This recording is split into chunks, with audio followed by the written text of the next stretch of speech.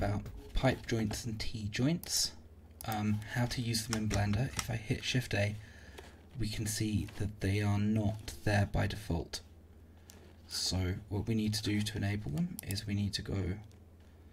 up to Preferences and we need to search for Extra Objects, and we need to enable that, and we'll enable the extra curves as well. And then when we hit Shift A, we should see a thing here that says pipe joints, and this is what we want. And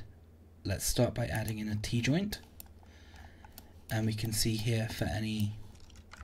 pipework or anything where we needed two intersecting cylinders,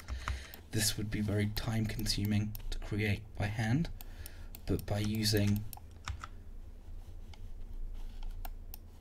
pipe joints and bridging, we can very quickly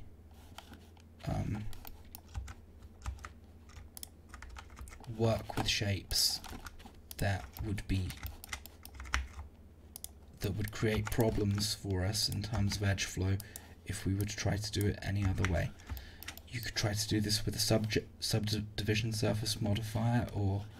with a beveling workflow, but you would always have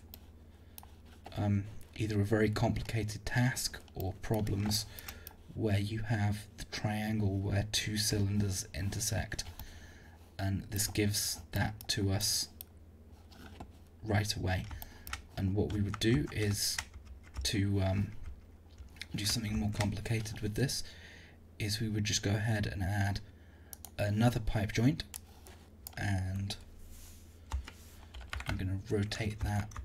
90 degrees along the y-axis, and then if I want to join these two together,